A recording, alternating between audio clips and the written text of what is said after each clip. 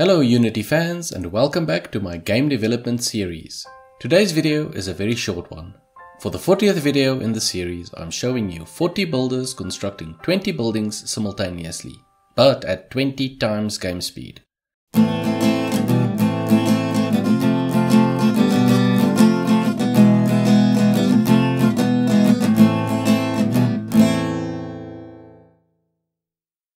In the past, most of the event triggers that started and ended tasks were attached to the animations themselves.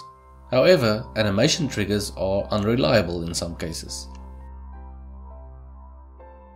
For example, when switching between two states and at high speeds, some frames may be skipped, which means any events linked to them would not fire, messing up the task progression.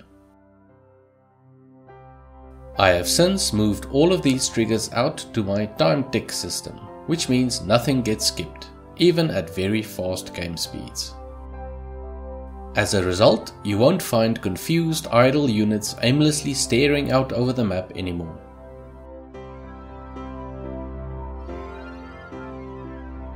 Please consider subscribing to see some more exciting progress on the resource gatherers.